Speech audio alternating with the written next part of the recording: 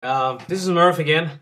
In this video, I'm just gonna show you how to run a Linux application hosted on a cloud uh, provider like DigitalOcean. I have a cloud instance there, and I'm gonna be using my cloud desktop and open application on my machine locally without using any kind of VNC or anything. So through SSH, X forwarding options.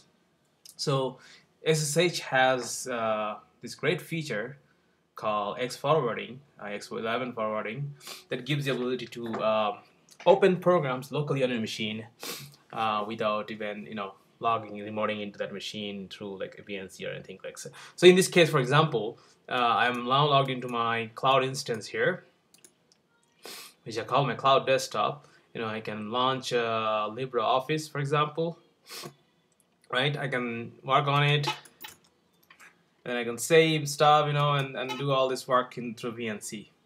But what if I don't want to do VNC, right? What if I want to just SSH? What if my firewall where I am doesn't allow me to use VNC connections at all and just only allow SSH?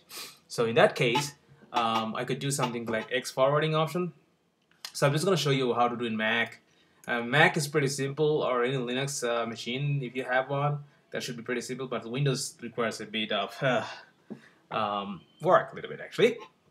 So for Mac, all you have to do is basically, before you even begin, usually it does get enabled, but make sure on your machine what you are gonna do the SSH. etc. Sorry, I don't need to use sudo here. So I'm logging as root, but if you use sudo, you can do that. SSH deconfig. Make sure you have this option is enabled, which is the X11. If you see Google, search Google, you'll find a lot of instructions around this piece, but X11 forwarding is yes, okay? That's what, make sure that is enabled, right? Usually it's enabled by default, but if it's not, just uncomment that and restart your SSHD, like this. Once you configure it,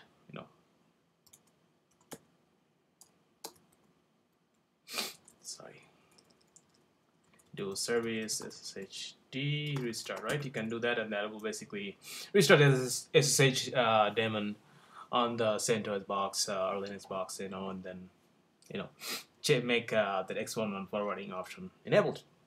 So on my Mac, I have a terminal here, right? Actually, I think I already have one.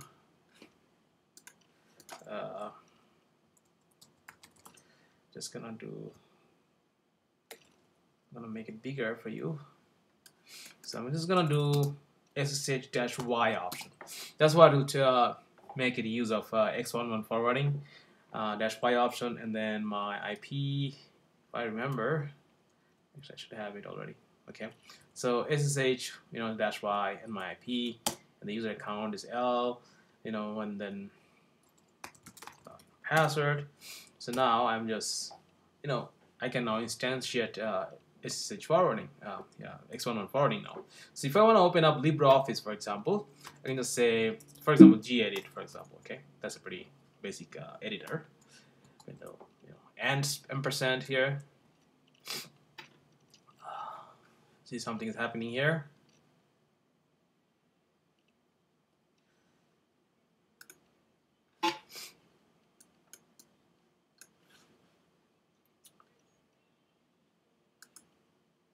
Take some time here. Hopefully I didn't have it open.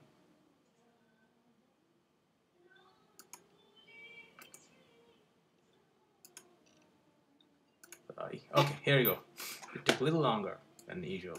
So now I have this locally open, right? If I go back to the VNC of this machine, right, I don't see it running. I can even close the VNC. I don't even need VNC here.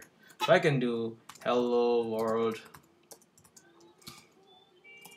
I am working on a document on my cloud desktop. Okay. And now I can save this document here on my desktop, cloud desktop as well.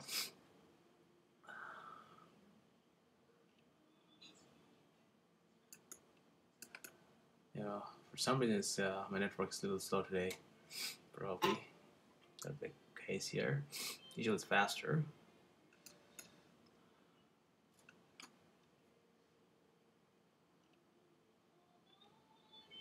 Come on. There you go. Okay. Test document. Right. So now it's saved, right? So when I close it, my test doc is there. Here.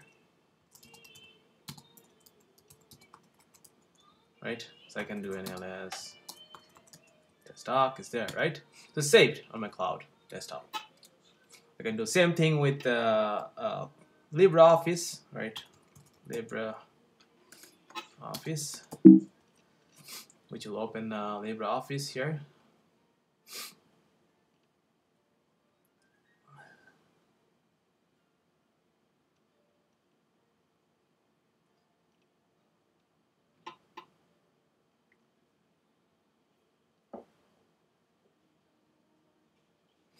It's a 512 megabyte and 1 CPU instance. It's a little bit constrained. I don't say it too much, but it's okay.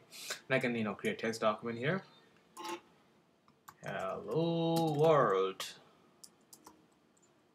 Right?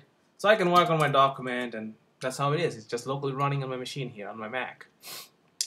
So that's exporting in Mac. On a Windows side, right? I have a Windows box here, which is Windows 8. I believe it will work. What you need to do is you need to have PuTTY installed. You're gonna have PuTTY install an Xming for X server. So I have a PuTTY installed already here, right? So I can just use that. But let me install Xming, which I don't have installed.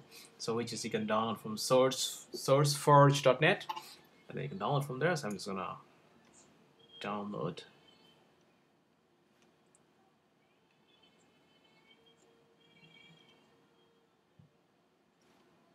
Right, okay.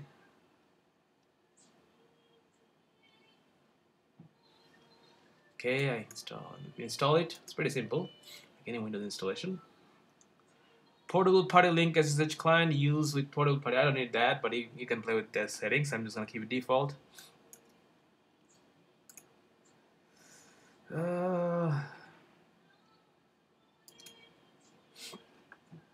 Yeah, sure.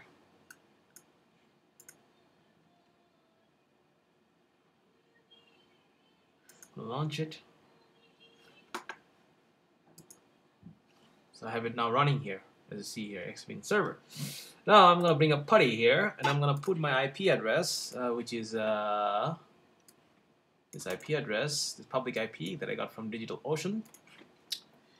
You can go. Sorry. And then SSH is fine. I'm gonna go to the X11 here, enable X1 forwarding, and I'm gonna do local host colon 0. Okay, let's try that.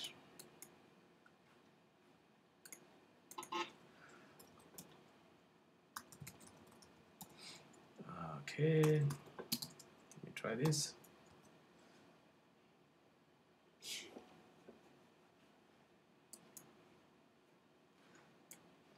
Voila. So looks like Windows is a little faster for some reason than my Mac machine. So I can now, hi, I'm using PuTTY. Okay, I can save it. So I have this, close without saving, I don't save. Let's try Firefox. It might not work always. Sometimes you have issues.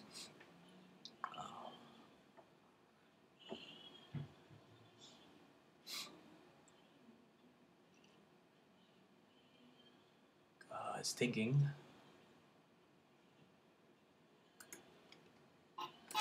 As I said, my machine is not that high resource machine VM, so it's like only 512 megabytes. So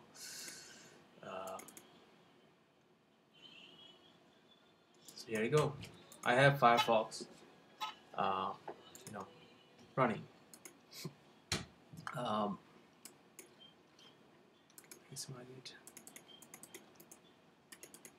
For some reason I cannot type anything here.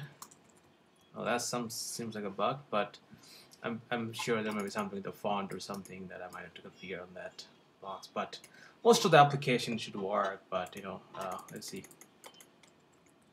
Yeah, something with the address bar here. But you could try other browsers and see if that works. But you know, still handy. I think better than VNC in some cases. You know, natively running it on your machine. So that's about it. That's how exporting works actually. And it uses the plain SSH connections for this whole thing. You don't need to use 5900 or any other ports. You could just use your application through this. If you have GIMP, you could try using GIMP. All sorts of things can be done. So that's it. Thank you for watching. If you like the video, just subscribe.